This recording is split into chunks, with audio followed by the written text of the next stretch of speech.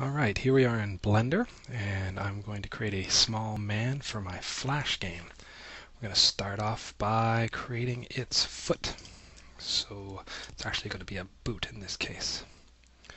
So let's move that up, constraint to the Z, so hit the tab key to go into edit mode. Make sure we're on face select by hitting Control Tab, that brings up that menu. Click face. Select the front face, press E to extrude. I'm going to hold the Control key down to make sure that it extrudes by a certain amount. There we go. So we've created a L, which is going to serve as the basis for the boot. So we'll go into the properties here, add a modifier for subdivision surface. That'll round everything out. It's still not looking very bootish, so I will go back into the edit it. I'm now going to add a seam along here. Do that by pressing T to open up the tool and finding the Mark Seam tab. Click on that. So we've now marked that seam. Now we'll press N to open up the properties and crease that seam, and you'll see the seam slowly snaps to the top there. We're going to do the same thing for the bottom. Switch to our edge. Holding down the Shift key while I click on the different edges. Select them all at once. Alright, open up the tools and the properties again. Mark the seam and crease it down. Alright. Looking a little more bootish now. So let's select this edge right here. Go into the side view. Zoom in a little bit here. And I'm just going to grab that and move it down a little bit. There, that's a good shape.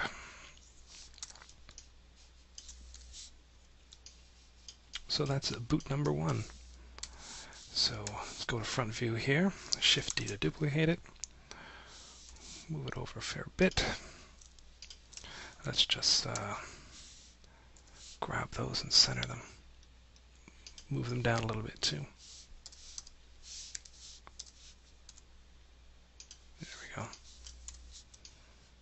Alright, so that's the feet done, or the boots. So we'll move on and create some legs now. So take the perspective off, press 3 on the numpad to force on the front view. Let's just pan down a little bit here. Press A to deselect everything that's selected there. Press Shift A to create a new mesh, cube. Grab it, constrain it to the Z, move it up. Grab it, constrain it to the Y, and move it over. Alright, we're going to scale that now. I don't want it that thick. So we'll scale it by the Y. We'll move to the side view here and scale it to the X. So that's going to be the general thickness of my leg there. And now I'm going to go into object mode, select this face, going to extrude it across,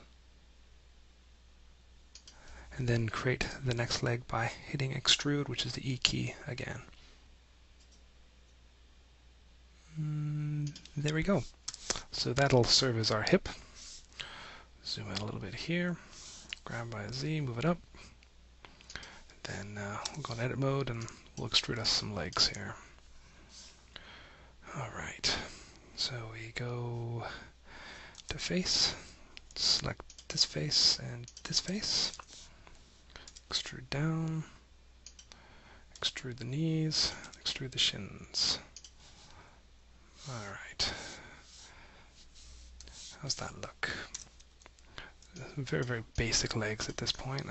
I created knees in the legs because I wanted them to bend when I put some armature in there and start animating, and I wanted some extra vertices to work with. Alright, so let's add the same modifier to that, the subdivision surface, excuse me. Alright, force that to the front view, take the perspective off, let's move that up a little bit. You see the bottom of the legs here are kind of rounded and look like crayons or something. I'm going to crease those and get rid of that roundness. So go into edit mode, turn on the properties and the tools, mark the seam and crease it. Get rid of those two shelves. Grab, see, move down. Here we go. So very basic legs. I'm just going to give it an extra shape here. It looks a little thin. So let's select faces now. Select the back. And select all three of those. And then we'll just grab and move that out. Give it a bum shape. Move that out. Give the thighs some shape. And finally we'll add a little shape to the calf here.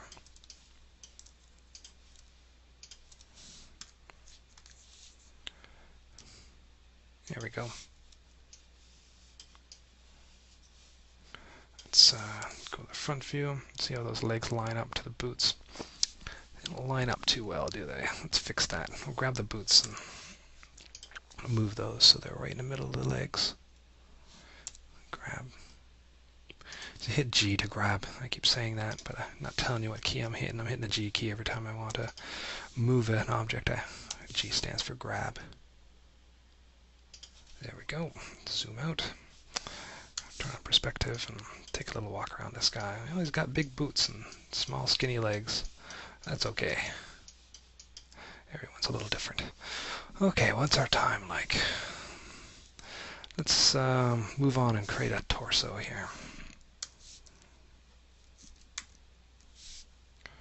Select A again, or hit A to deselect everything. Shift A to create another cube. This will serve as our basis for our torso or upper body. Alright, let's zoom in a little bit and pan up. Oop. And let's scale that along the Y. Make it a little wider. Grab that and move it down. Like that. I'm going to extrude this into three parts, so a lower part and middle part and an upper part. That'll give us a bit more options when we go to shape the upper body. So we'll hit Tab to go into edit mode. Just adjust the view so you can see the top face here. Select the top face. Extrude it. That's the middle bit. Extrude it again. That's the top bit. This also gives us the opportunity to add some shoulders on there. So let's extrude that. Then we'll extrude the other side as well. I'm holding down a control key just to force it to snap to a certain distance so they're both sides are the same. Okay, so we have a T shape here. It'll be our t-shirt. And I'm going to add the same modifier, the subdivision surface. I'm going to select the bottom edges, increase those. Oop, make sure I'm on edge here. This, and this. This, properties and tools, mark the seam, increase it. And you can just see how that is a nice solid line on the bottom there.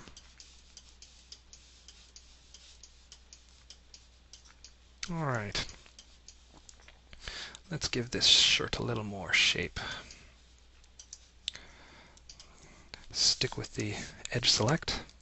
Let's grab and move that out and down a little bit. I want an arc in the spine, so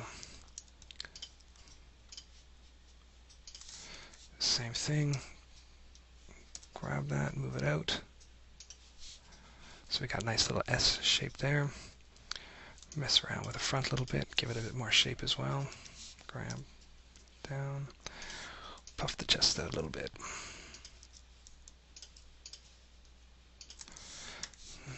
Grab, move that.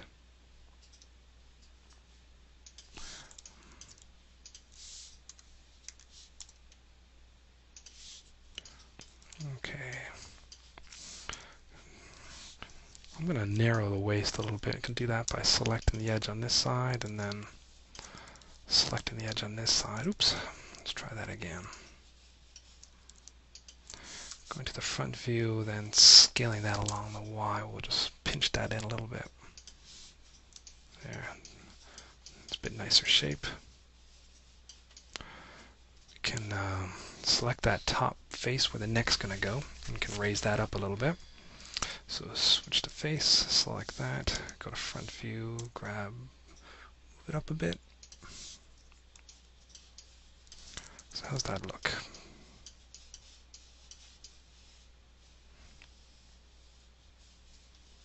I think I want that a little thicker, just generally thicker through the whole area. So go on the side view here and scale that along the X, like that.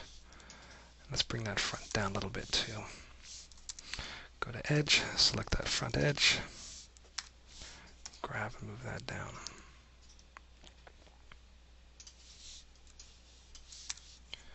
Okay, I think that's good enough for now. I'll continue in the next screen, the next video, to add some arms, a neck, and a head, and maybe some color. So that's all for now.